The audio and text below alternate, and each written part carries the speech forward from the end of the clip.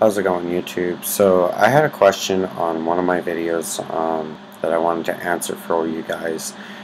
Kind of a simple one, easy to use. Apple has it off by default.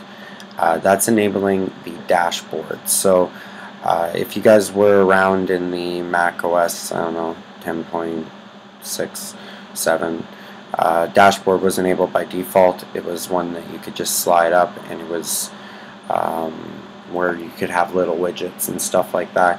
It's still in the latest version all the way up to El Capitan. I'm here on Yosemite, and I'll just show you guys how to enable it. So you'll just go to your system preferences, which will be right down at the bottom here. If it's not, you can go into your Finder and you can go to applications on the side here, and you can go down to system preferences, which is right here. Once you're in your system preferences, you'll want to go into the mission control panel. Now in the mission control panel here, dashboard is still an option. You can have it as a space or a layover. Layover is kind of like it comes over on the desktop. I prefer it as a space. That is what you guys have seen me using.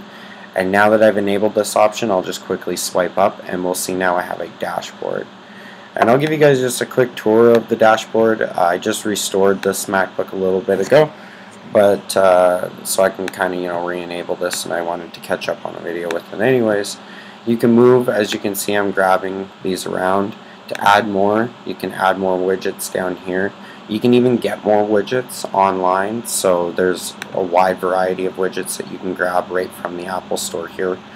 So it's kind of old school, but a lot of these widgets work really good. I definitely set up, as you can see on previous videos of mine, a lot of customized widgets, and I use notepads because it's really great when you're doing a project, maybe with Final Cut or Photoshop or whatever you're working on. You can make these quick notes, you can slide back and forth and so on, and it's nice. So that's how you enable dashboard. I'm not sure why Apple doesn't enable it by default, but yeah, thanks for watching, guys. Rate, comment, subscribe, and we'll see you again next time. Cheers.